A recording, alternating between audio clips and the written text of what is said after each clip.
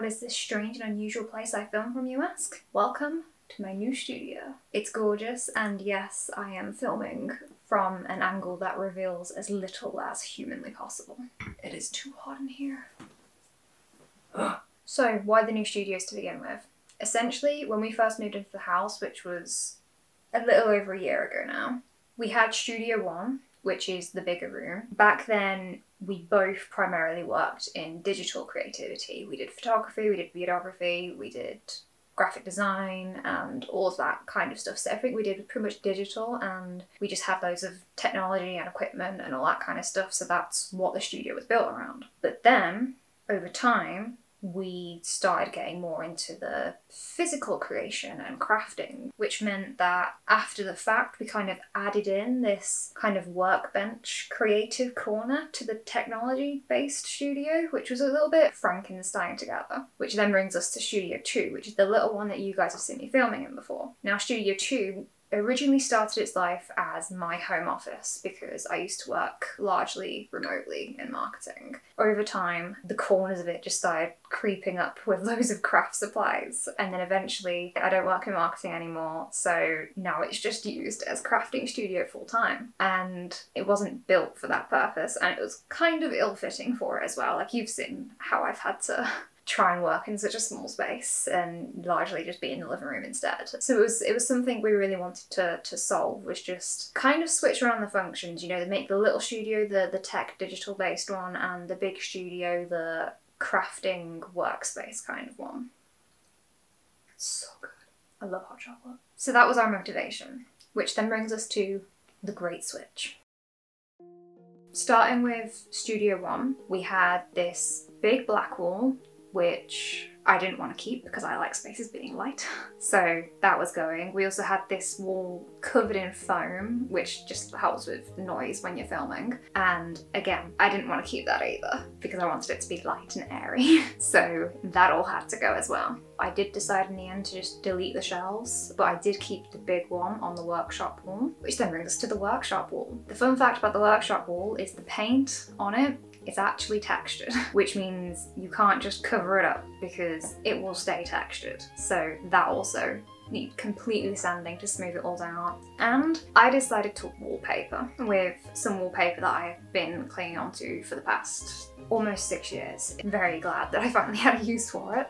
And then I decided to be even more extra and actually add in some wooden features. Also needed to sort out all of the hooks on the wall, as well as all of like the nails that we used to put up pictures and stuff. And that's about everything that needed doing DIY wise for Studio 1, which brings us to Studio 2. I freaking love the elephant wallpaper. Daniel hates it.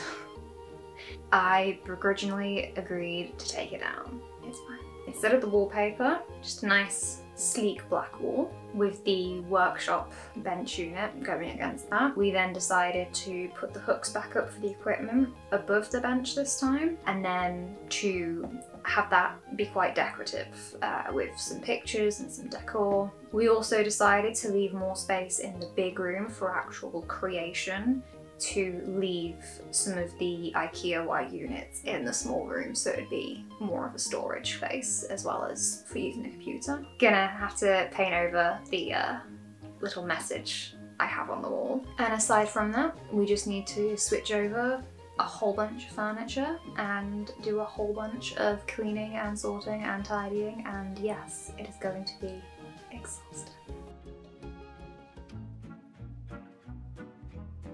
Before we could start anything, we had to empty out both rooms entirely into our living room. We also had to take down all of the hooks and shelves and anything else we had up on the walls.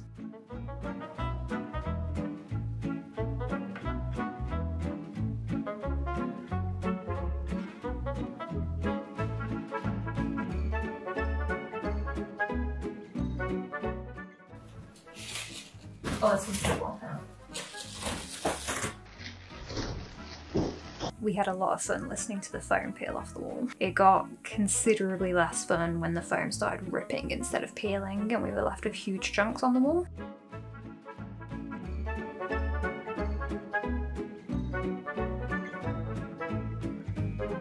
It looks like There's like mold. Yeah, it looks like a fungus, doesn't it? It's disgusting. Dear. Right, okay. Need someone to put that. I'll let you brainstorm.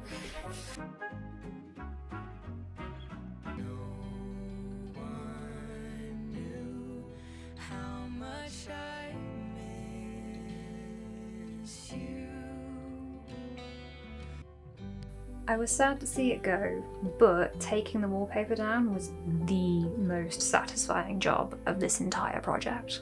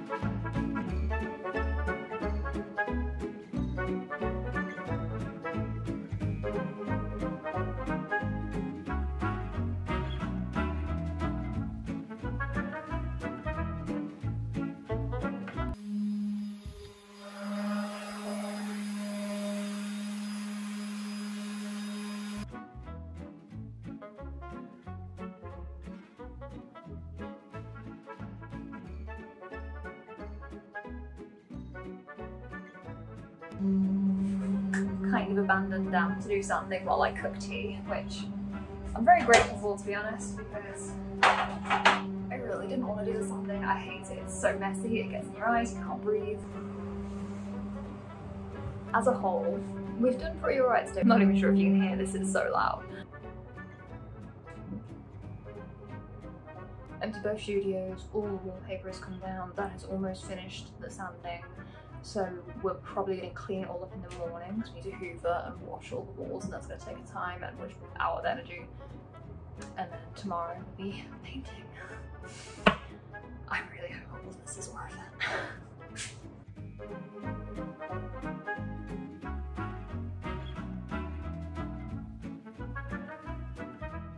I got straight on the cleaning as soon as I woke up because I had no idea how long it would take to get all of the dust up.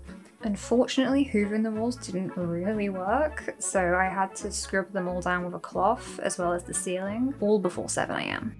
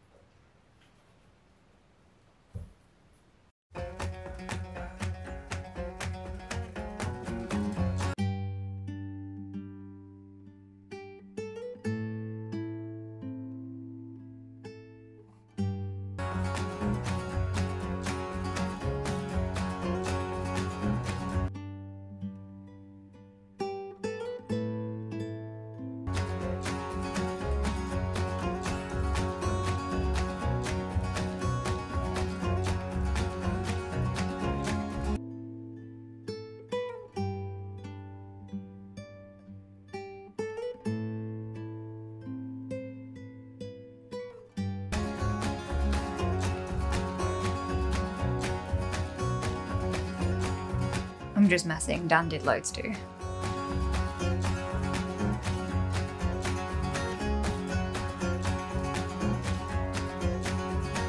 After the first white coat, we moved over to Studio 2 to get the black wall done.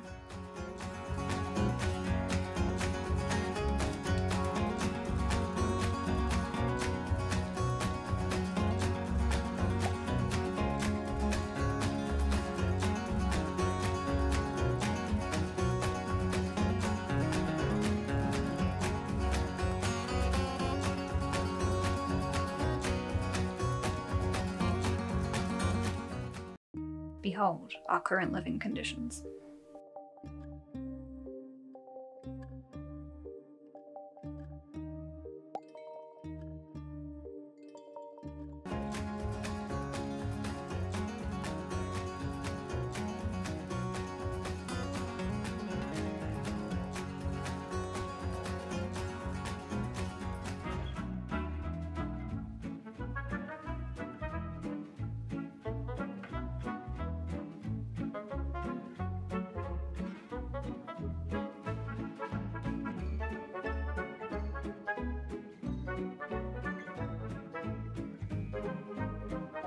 Whilst I'm up, I thought I'd share the origins of the stencil. Dan wanted the studio to have a vintage factory vibe. He came up with this design which had his name in it, which I then spray painted whilst choking to death because the mask I wore did absolutely nothing. The end.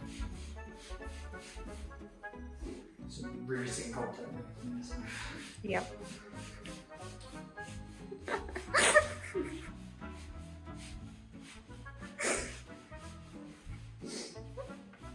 What is going on?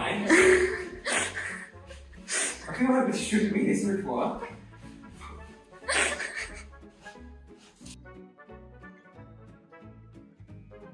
Finally, it was time to move everything upstairs and unbury poor Jenkins. Frankly, this point could not have come sooner because the living room was stressing us out. Ooh. Oh, nice. Wow.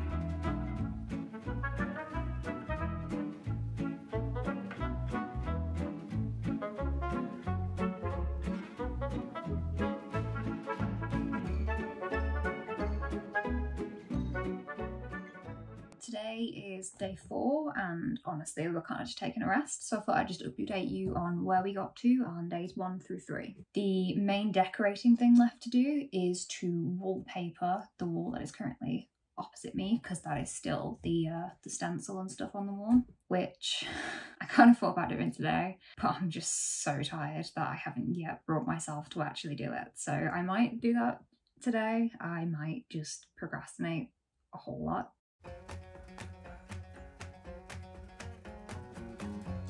Whilst I didn't get the wallpapering done, I did fill in the holes on the wall ready, as well as measuring and cutting all of the wood to go over the wallpaper later on.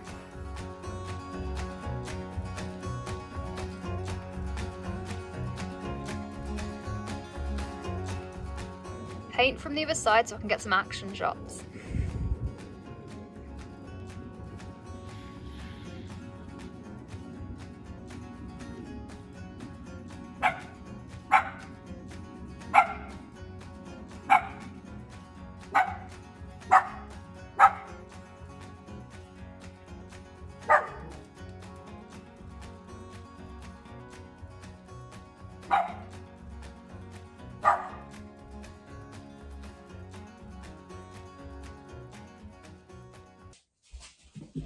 Hello. The wallpaper that I shall be using is this lovely stuff. It's like, I call it my pirate wallpaper, but it's not pirate wallpaper. Kind of like mappy, but in a very neutral kind of tone, so it's going to look really nice and light on the wall. I bought this when I was 17 because I finally had my own room for the first time in my whole life, and I was so excited, and I was about to decorate it, and I bought this wallpaper to go on the wall behind my bed, except when we stripped off all of the old wallpaper that was already there, and obviously like this house is like 60 years old, so there was many layers underneath it, and we had to take so many off that in the end we were just left with bare plaster, and I kind of loved how that looked, so I ended up just having all of bare plaster in my bedroom, and I just saved this wallpaper for future use.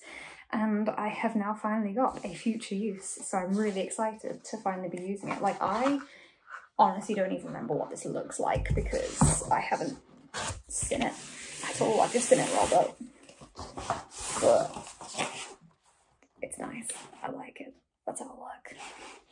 I cannot wait to see this on the wall. It's gonna look so good. I'm feeling so nervous about this. I I know I've done it before, but that was like a year ago and I was young and cocky back then. Now I'm just old and nervous. Okay, with the quantity of cold water required, see table. It says table, but it literally just has one set of numbers, one row. Why is that just not said with the paragraph? There's literally no need for that to be in a table. Sprinkle full contents into whilst whisking briskly for 20 seconds. Leave for 90 seconds. Stir thoroughly before use. Seems simple enough.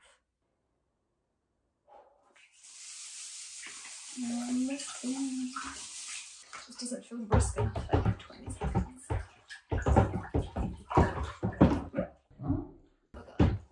That's so fun. Okay. Don't think that's right. It's going so thick. It's like, does anyone remember that stuff that you used to put in your baths when you were a kid and it kind of just turned into like pink or blue sludge? That was the shit. Time for another stir. Oh, that is thick. Sludge. Come and get a look at this.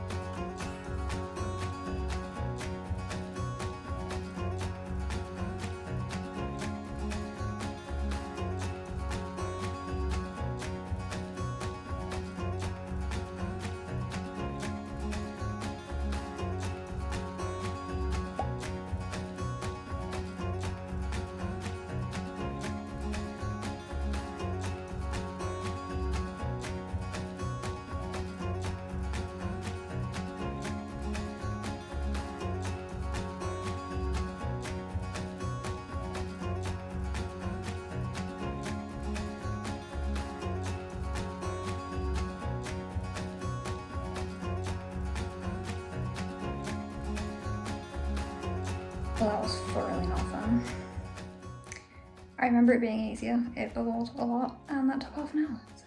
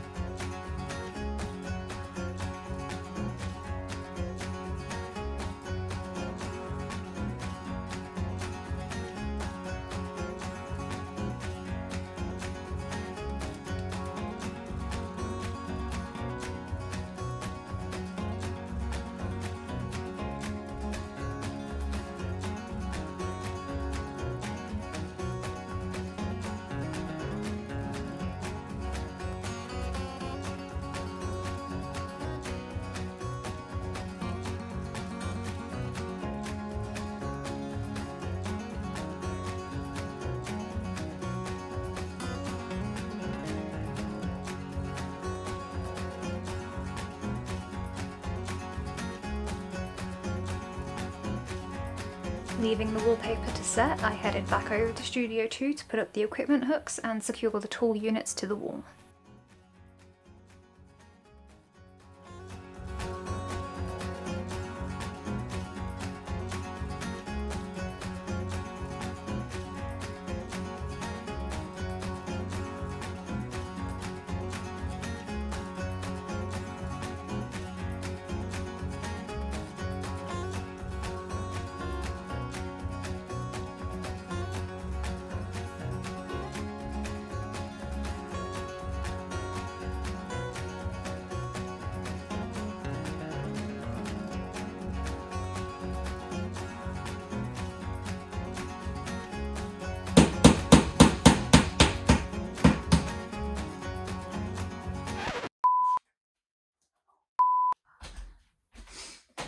Put some ice on it and it feels a bit better, but that really hurt.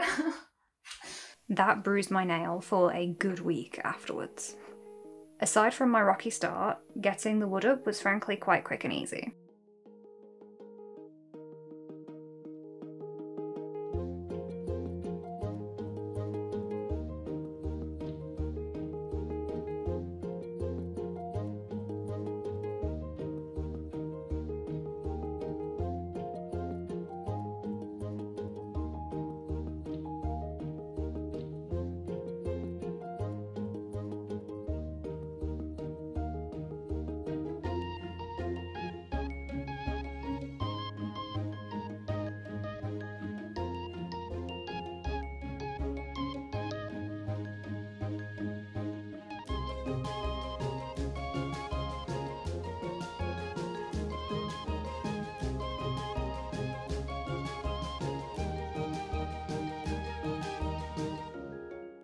And with that being the final time lapse of the video, we are ready for the reveal.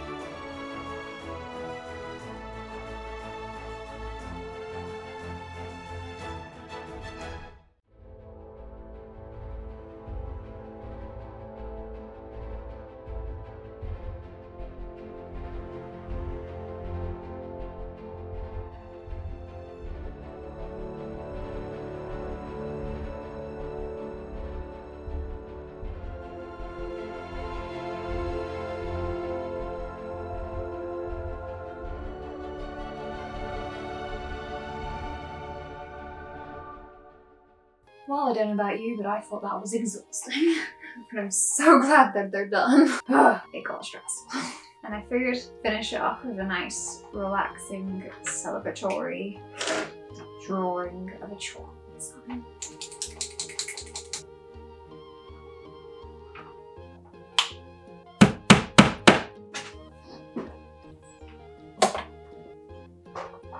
Thank you so much for watching along. Don't forget to hit the subscribe button to see my new studio in practice, and I will see you all in my next video.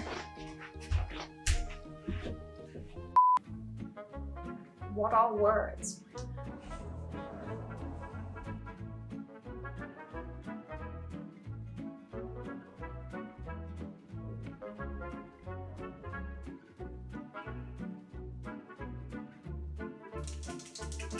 I've not used some of the colours before, so you kind of got to do that thing where you press it to get the ink to come out.